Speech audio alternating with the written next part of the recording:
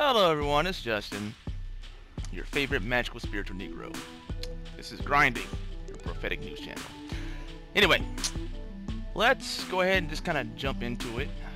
So, I am hearing what the Lord's saying, and He's saying, to the best of my ability, I can hear. Oh no, poor guy. But he is saying, oh dear, that's no bueno. But he's saying that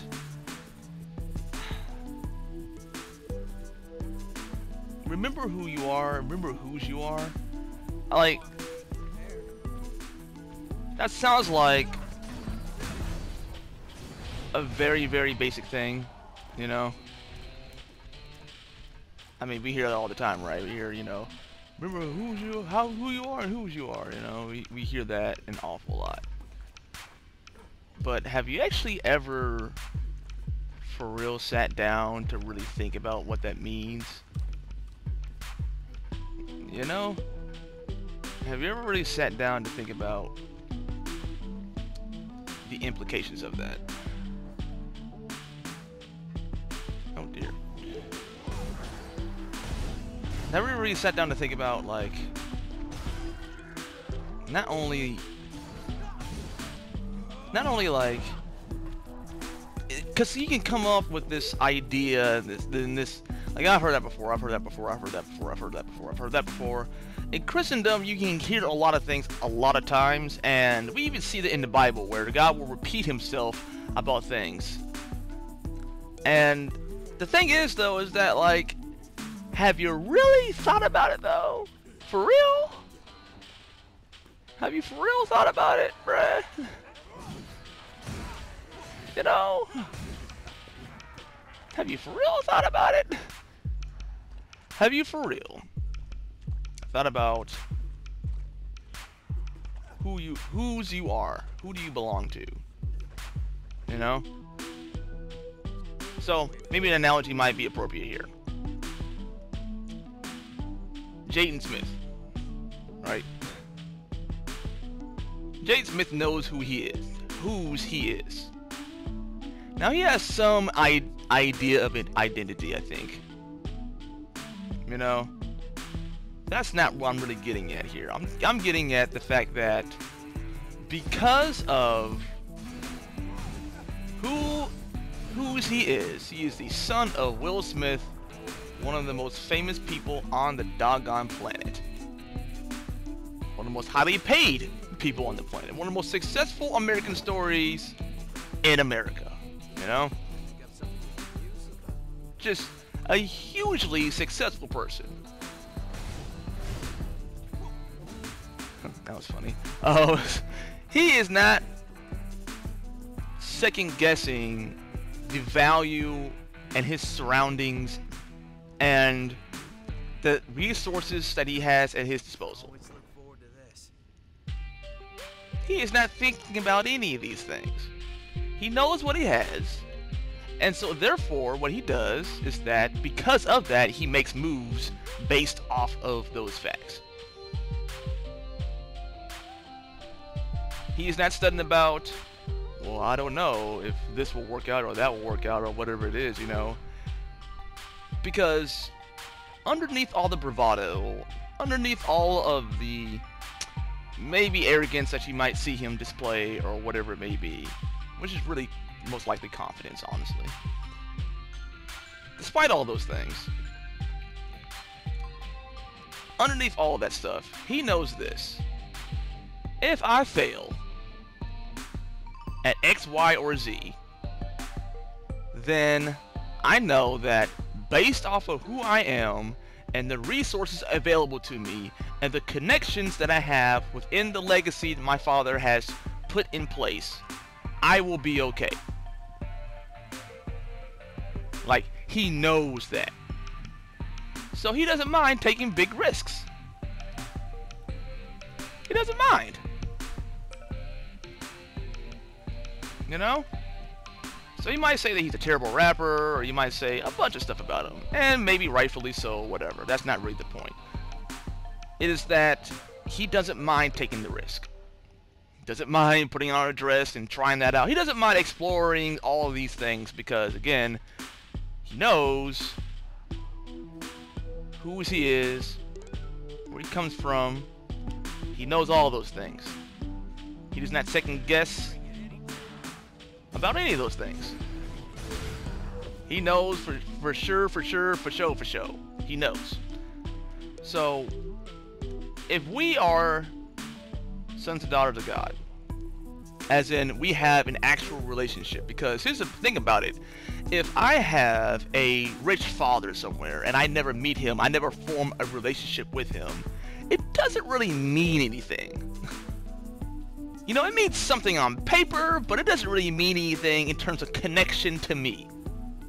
It's no different than if I wrote a book about the president, it doesn't mean that I'm going to be invited to the White House. I've got to know him personally. If I just show up at, like, you know, if I show up at Trump Tower asking, you know what I'm saying, hey, let me holler at my homeboy because I wrote a book about him or whatever it is, that's not going to fly.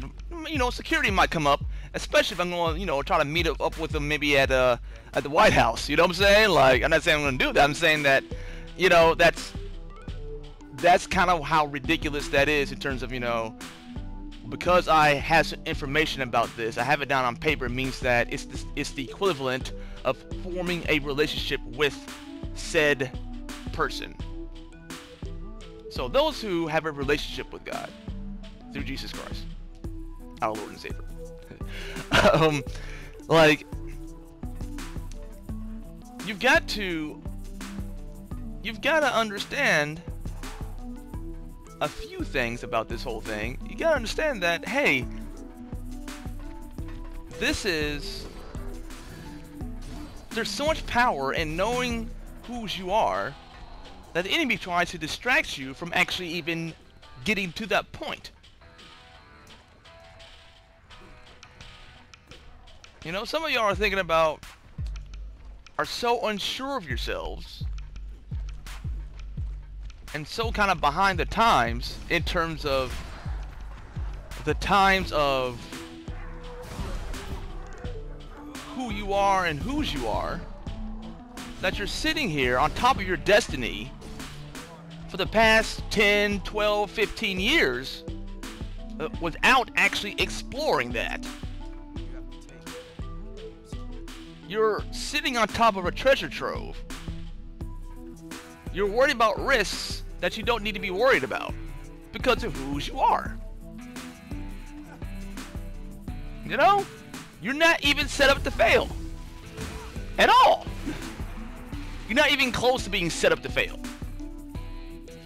If anything, you should be some of the boldest people on the planet, because, not because of my ability to do X, Y, and Z, that has nothing to do with it.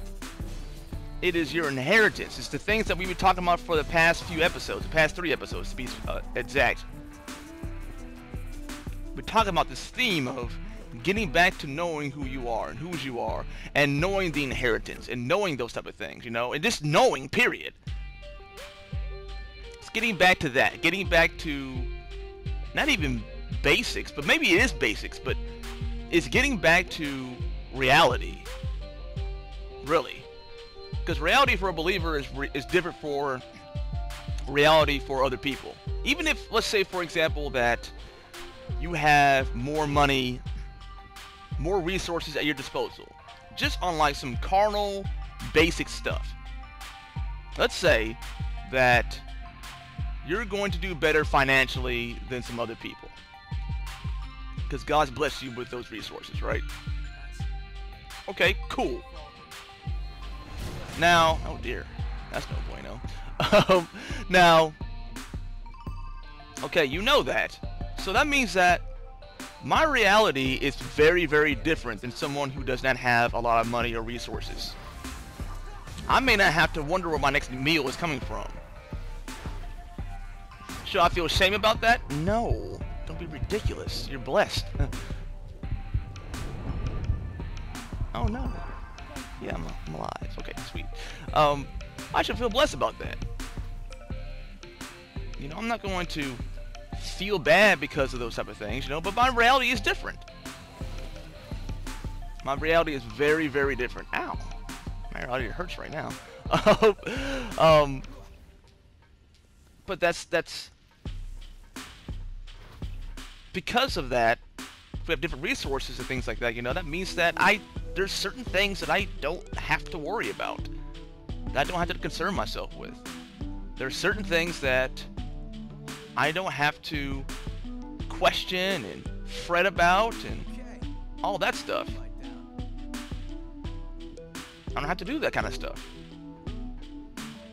I just have to know some things about whose I am and who I am and all those type of things, and I just have to go about what I'm gonna do, who I'm gonna be. I just have to worry about. I just have to make some decisions based on those things. So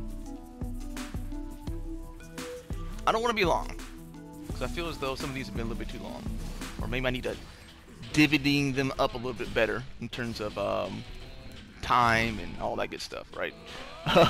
Multiple clips for one lesson, I don't know. But anyway, oh dear, where did you come from?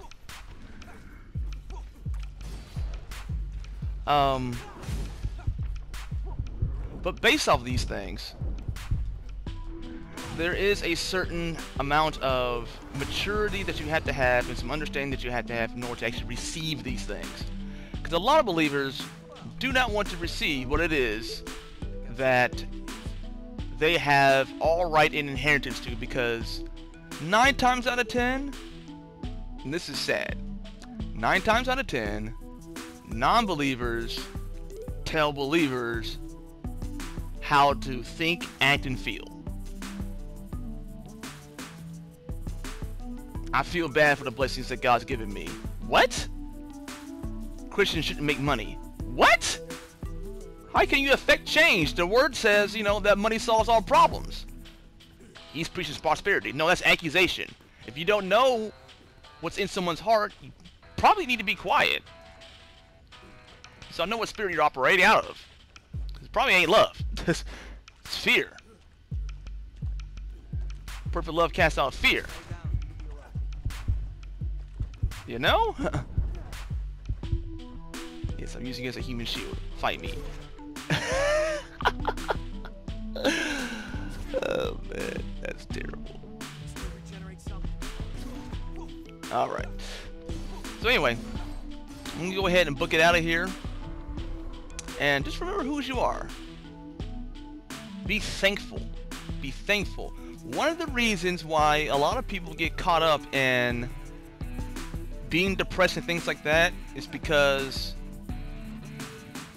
the gratitude, they've forgotten to take stock of what's going to make them happy, counting their blessings rather than counting the things they don't have. Appreciation. Appreciate what God's done for you. Appreciate the sacrifices. Appreciate these things. They don't have to be that way. Always appreciate these things. It's a big doggone deal, man. You should appreciate what God's given you. How can you say thanks to God and be thanking Him for all these things if you don't even take stock of these things? How can you even be happy constantly thinking that you're in lack? Count your blessings. Know who you are. Know who you are.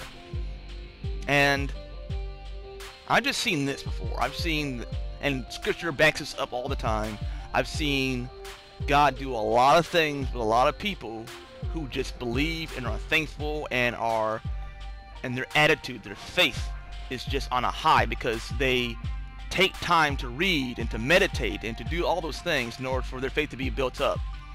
And I see God move very, very strongly in their lives. And I know that's happened to me when I'm in my right mind, and when I'm not in my right mind, in my right spirit, that's when things fall back. So anyway, guys, I'm going to go ahead and nervously come around this corner and everything, but I will catch you on the remix. Take care of yourselves until then, and bye-bye.